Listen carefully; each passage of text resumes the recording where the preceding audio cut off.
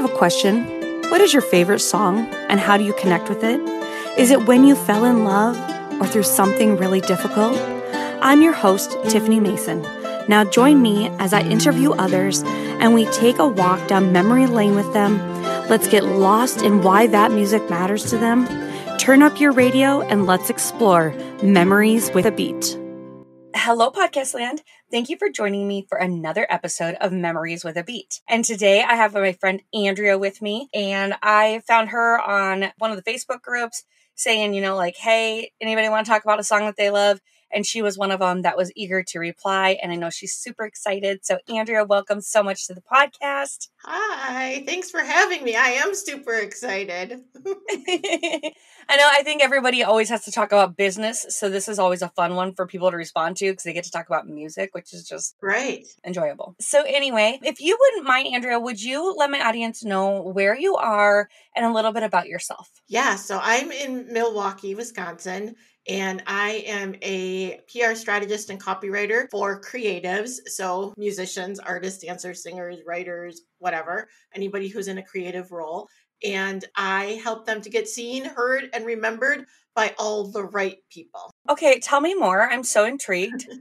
Yes. So what I do is I work with my clients to figure out from an audience alignment standpoint, what's the right media outlet, whether it be traditional media, digital media, trade publications, which are the best places for them to be seen by the right audience. And it has to be in alignment with the publication. Of course, if you pitch somebody and you have no alignment to them, you're never going to hear back from them. So it has to be something that's in alignment, and you have to have the right story to bring to them that's going to be something that will resonate with that audience, because that's what they care about. They don't really care about you and your business. They care about how can you help help their audience. Right. How did you get into that? Oh man, I started that when I was in college. That was my internship. So when I was in high school, I had two goals. My first goal was to be a wife and mother. That was going to be my profession. Just stay at home and be a wife and mother. Loved it. That was truly my goal. I am not even making fun or anything. That was really my goal. Yeah. And the other one was, if that didn't work, was to be in advertising on Madison Avenue. And so when I got to college, I thought, well, I better figure out this advertising thing just in case. But I ended up with a PR internship instead and fell in love with PR. And that's how I started. My first PR campaign was when I was 20 years old at the Milwaukee Art Museum. So I just fell in love with it and have been doing it forever. Wow, that sounds like a great career. It had to have been super, obviously fulfilling, but did you get to rub elbows with some famous people, some, popular groups? The campaign was sponsored by Philip Morris and Miller Brewing. So Big Tobacco and alcohol were the sponsors. So I got to rub elbows with, muckety mucks in those big companies then when I was 20, and the artists themselves and the museum, executives and all that. But then when I started working in music, yes, I did get to rub elbows with people would know. It was fun, but some of them were not as nice as you think they would be. Right. It kind of disappointing in some instances and then surprised in other instances. So you take the mixed bag, but it was nice to put my clients in positions, right, where they can be around people in the industry who could mentor them, which did happen. One of my clients got mentored by somebody who, tours internationally and things like that. From that perspective, it was nice. Wow. Okay. Well, I'm envious. It sounds like fun to me. So I know there's more that goes into it than just meeting famous people, though. So yes. Yeah. So have you always lived in Wisconsin? I have, yes. You have? Okay. I moved from the north end of my city to the south end. That's as far as I've gotten. Ever. Okay. The reason why I asked that is I am born and raised in Iowa. Okay. And then I lived most of my adult married life in Minnesota. Okay. So very natural rivals against the Packers. Right. And so, just makes me think of home a little bit. Okay. You do the PR stuff now, but you do it freelance style now, right? Yes. Right. And then I also write copy. I do either or both. Okay. depending on the need. Okay, interesting. Do you do it for books as well? Yeah. Interesting. Well, if you wouldn't mind, so it turns out I knew this song, but I didn't know I knew this song. And so I'm wondering how many of my listeners are going to have the same reaction when they go to the playlist and listen to the song. Yeah. But if you wouldn't mind, Andrea, will you please fill my audience in on what song you chose? And feel free to go into a little bit, why you chose that and maybe what you are reminded of when you hear the song or where you are when that song comes on. Sure.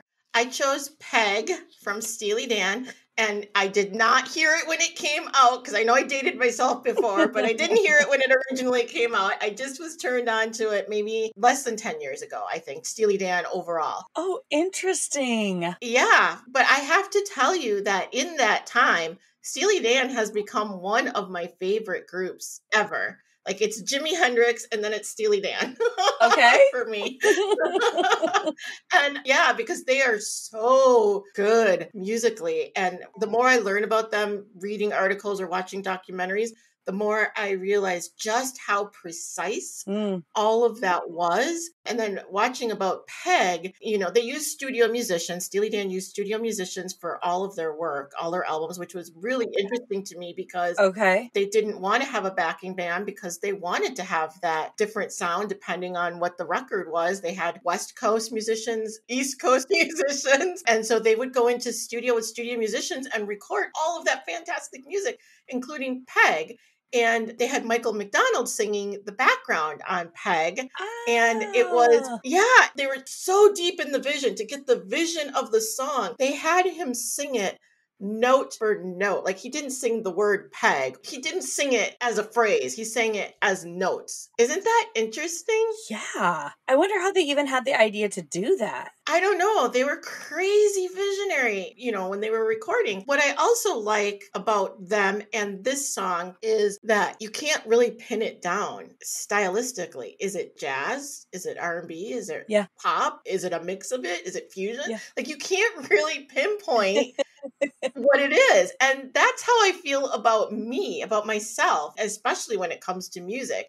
Like, don't try and put me in a box because you'll never get the right one. Right. I mean, I'm so many different things, like so many different types of music. And I think that is what's attracting me to them. Sure. That makes total sense because it's kind of a mixed bag and you feel like you're a mixed bag. And yeah, I'm kind of the same way where I have a pretty eclectic taste in music as well. Just pretty much anything. I'm not a big fan of hardcore rap, but other than that, an instrumental. I like a story. Give me a story. So give me some words and lyrics, Yeah. And so when you think about Peg, so people are probably thinking, why would you pick that downer of a song? I picked it because it reminds me of my clients, honestly, because the song it's a little bit of unrequited love and it's a little bit about the seedy side of celebrity and wanting to be a celeb. And even Donald Fagen said that it's kind of like the reverse of All About Eve. Do you remember that movie with Bette Davis? No. Oh, it's a really good movie. Actually, it's one of my favorite movies too. That movie is about the youngster, Ann Baxter, who is trying to follow, and take over the career of her mentor, which is Bette Davis. This song, Peg, is about the reverse of that. And it's about an older woman who's trying to get into the industry and kind of usurp the youth, right? So it's a little bit about the photographer who was in love with her and they broke up and all of that stuff. But it's also about her being, I guess you could call it a social climber who's trying to make it in the industry. Now, I know I said that this reminds me of my clients. I don't think that my clients are social climbers, but what I meant by that is because of all of the things that you encounter when you think about people being taken advantage of in the industry, poor contracts, right? Or not good dealings when they go to clubs and they don't get paid. Like all of that stuff is what I am trying to help prevent. Yeah, I'm not a booking agent. I'm not a manager. I'm not any of those things. But in the course of working with me, I'm still providing some input on that, some guidance on that. And that's what I really love to do. I want to help people make it. I want to help musicians make it. I want them to be thriving. I don't want them to be worried about, are they going to be taken advantage of? Yeah. Hey, Podcast Land. I have another question for you. Would you like to learn for free how to get more downloads of your podcast? Social media is not our friend, and I want to show you how to repurpose your podcast episodes to virtually amplify your podcast presence by taking bite-sized pieces out of each episode and getting more exposure. I've created a workshop just for you, my fellow podcasters, titled The Down Low on Downloads. Go to virtuallyuva.com and get it for free. The link is in the show notes. Pause this episode, get it opened in your browser, and tonight, when you're winding down from the day, you can check it out. Don't go another month wanting more downloads, but struggling to figure out how. This is how. And it's totally free. For now.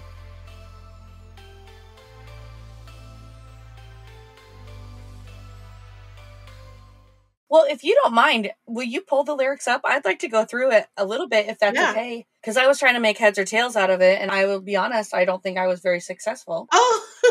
So I'll have you walk me through it. Yeah. Let me find the part. It will come back to you. That's the part I was thinking of. Like, he did all of those as individual words instead of the whole phrase. So interesting to me. In the first verse, this is when the photographer that she was dating is talking about, I see your picture everywhere. I see your name. You got your big debut. So why don't you come and smile for me? It's kind of like, why don't you come back to me now that you're on the rise, right? Like, okay. I know that your fans are going to love you, but I love you even more kind of thing. Yep. Do you know what I mean? Yep. Now, do you think that he wanted her to be done with it, or he just wanted to be by her side as she was on this climb? That's a really good question. I think that he wanted to be by her side. Yeah, I kind of get that feeling too. I think he wanted to be part of it. Yeah. If we read into it, if this is how the song started, right, there had to have been good time. If he's a photographer, she was on the rise. He probably took a lot of her first photos. So he was probably feeling like, okay, I've been here from the beginning. Yeah. These people don't really know you. They're going to take advantage of you. I'm not going to do that. I really love you. They may appear like they love you, and you might smile pretty for their cameras, but neither one is going to be real. Yeah, okay. And I think that this whole song itself is pretty unique, right? Because it's verse, and then chorus. Yeah. Mm-hmm. Like there's no verse, chorus. Yeah. Okay? And then they told the story about how I like your pin shot instead of pin up. It's usually said as a pin up, but they called it pin shot because it's a little seedier. And it fit, again, with the vision of how they wanted to structure the way the song was sung. Okay. So interesting, right? So then he's talking about, okay, I found the letter that you wrote me. I found the Dear John letter, and I found all of these photos, and everything really looks good on you. And when you smile for those cameras, you sure do look good. What about me? Where am I in these pictures? Yep. And then when you get to the chorus, it's like, okay, I'm fed up with you now. Everything that you've done is going to come right back to you. All of the nasty things you've done to me are going to come back to you. And I see it. Okay, so I was trying to, make heads or tails, and I thought he was saying something to the extent of like, you've worked really hard and that will come back to you. But I get it now. Karma is a B. Yeah. And you're going to get it, Peg. Yep. Because you're not including me in what you got going on. Right. Yeah. And then, how he keeps saying it's your favorite foreign movie because, foreign movies are not as widely viewed as movie blockbusters, the studio blockbusters. So how far are you really going to go after all the things that you've done to get there? Oh, wow. Okay. And so you learned all this from just kind of watching the documentaries and stuff? And reading articles. Now, do you normally do that when you start to like a group or whatever? Jimi Hendrix, have you listened to a ton of his stuff? Yep. Okay. So that's a thing. I even have a book about Jimmy. Okay. I like documentaries anyway, so I watch them because it's interesting to me to learn about, various artists and about the industry and things like that. Those behind the musics were amazing learning tools. And then I think to myself, for all of these artists who came afterwards, did you not pay attention to what they were saying? Well, and it has to give you some kind of insider's knowledge for even your business, right? Mm-hmm. You got to think like, okay, this is what they did. And then, okay, let me play off of that and let me do this for this client now kind of idea. Exactly. Right. Yeah. Because I'm not a musician. I'm not an artist. So I don't have firsthand knowledge, right? I have to do as much research as possible and try and figure out what happened, what should not happen, right? How do you do it better or different to get a better or different result? Yeah. And I enjoy doing that because, like I said, I don't want my clients to be pegs, right? I don't want them to fall for the scams and the cons and the seedy side of the business. I want them to be happy and thriving and enjoy being musicians. Oh, I love that. That's awesome. It probably gives you a lot of passion in your position as well. I mean, having that passion fuels it. Yeah. Correct. Yeah. Yeah. It's almost like having a child and the child succeeds, and then you, as the parent, are so proud of them. And that's enough that it fills your cup since you're not the artist or the writer or, Exactly. Right. Yeah. Because I've had clients who've gone on and done some really great things. I publicize their accomplishments. I don't publicize my own because even though I helped them achieve those things, it still was their achievement. Yeah. Yeah. I'm a podcast producer, and it's the same thing, when people are like, oh my gosh, I can't believe I have a podcast. I'm like, I know, you did all the work. I just polished it up, cleaned it up a little bit, but you did all the work. Yeah. Yeah. So I can appreciate that feeling that you have of being behind the scenes and then being able to see them succeed is rewarding enough. Well, is there anything else that you want to add about this song, Andrea? I just think it's a great song. I think all of their songs are pretty great. So, I mean, you can't go wrong. I just appreciate the fact that it was so well produced, so well recorded, so well visualized. It was one of their top songs on their top album. So interesting. Yeah. I'll have to go check out more of them. Through this podcast, have learned that maybe some older music is worth discovering for me. So I'm excited about that. So I'll have to go check out some more Steely Dan and see what strikes my ear the right way. There's a tribute band here called Steely Dan, and because they're from Dane County. So it kind of works well. And I've seen them 3 times now. I've seen Steely Dan once or twice. I can't remember. And of course, Steely Dan was better. I'm not saying that. But I will tell you that this tribute band, Steely Dan, does a really good job of paying tribute to Steely Dan. Okay. It's not like they're up there just slouching. Slopping through it. They're doing a good job. Yeah, they really are putting in the time to make sure that they are as close as they can get to the original. Wow, that's amazing.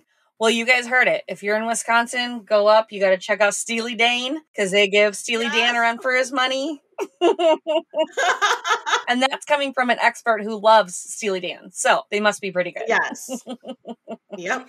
Well, awesome. Thank you so much for your time today, Andrea. Thank you. Yes, Podcast Land. I hope this episode was music to your ears.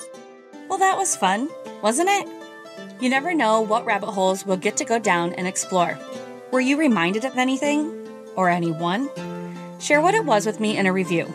Honestly, the reviews don't do me any favors other than knowing people like you are listening to this podcast. Insert cheesy wink. However, the ratings do help, so leave me 5 stars. You know you wanna. This podcast was produced by Virtual You, supporting you in all things podcasting.